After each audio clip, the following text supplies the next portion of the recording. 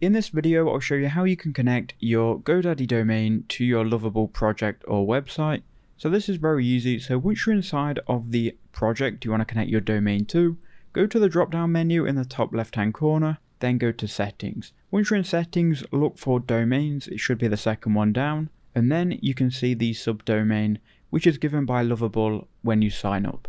Now if you want to connect a custom domain, you need to go to add an existing domain, click connect domain, and then it will open up a window and it will ask for your domain. Now we're going to find the domain on GoDaddy, so if you already got it registered, go to my account, click on domains, you'll then see a list of all of your domains. Now once you've done that, you can go ahead and click on the domain and click manage. So if I was to connect this domain, I would click on manage. Once I've clicked on manage on the domain, it's going to take us into the backend. So we're going to be using searchablehowto.com. So from the backend, we can actually just copy it straight from here, and then we can go to Lovable, we can click continue, and we can then paste in the domain. Then we can click continue again. It's then going to analyze our domain, and it's going to detect that we registered it with GoDaddy. So now you've got two options here, and this really depends on you and how much you trust Lovable. You can either log into your GoDaddy account, enter in your username and password, and it will connect your project to your custom domain automatically.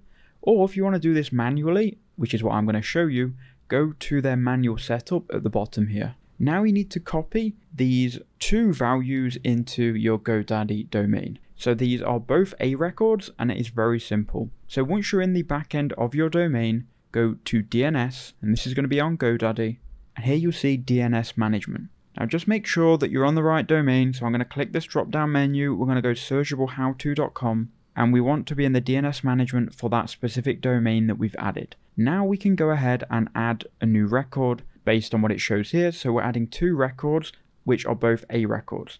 So I'm going to copy the required value for the first one. The host name is just www. So we'll go A record. For the first one, host name www. The value, we've already got that copied, so we'll paste it in. Then we'll click save. Now that's going to update and add the first A record. So here it is. Now we need to do the same for the second one. So you can see the second A record, the host name is @ and the required value we can copy. So we'll go add new record, we'll go A record, @ and then we'll copy and paste in the value again, which is the same, and then we'll click save. So now we've added both of these A records, we can see them here. Very simple, very easy stuff. Now just go ahead and click on all of these values and just make sure that they're all selected, and you can then say I've added 2 out of 2 records to my domain provider. Now we're all set, and we then can click done. Now you can see it's connecting the domain in the bottom corner here, and if it doesn't connect, just keep refreshing until it does. It can take up to 48 hours for the domain connection to be active, but then you can click on the downwards arrow, you can go to settings, you can go to domains, and then here you see your domain here.